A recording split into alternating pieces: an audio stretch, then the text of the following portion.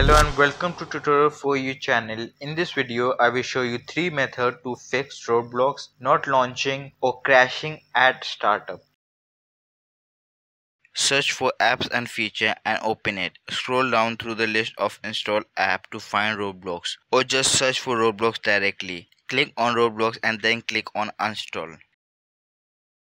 So to solve this error, search for %local app data %. Then open this folder and find Roblox in it. When you found it, just delete the complete folder.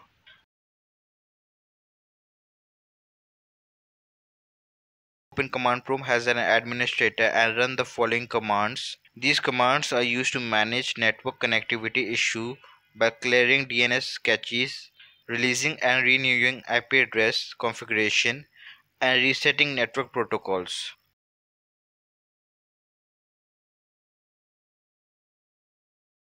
Then restart your computer to ensure all the changes take effect.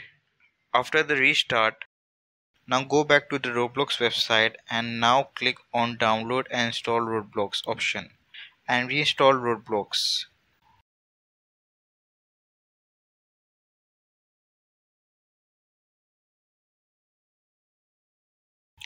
After it is installed, when you click on play button, it will open the game and the error is solved.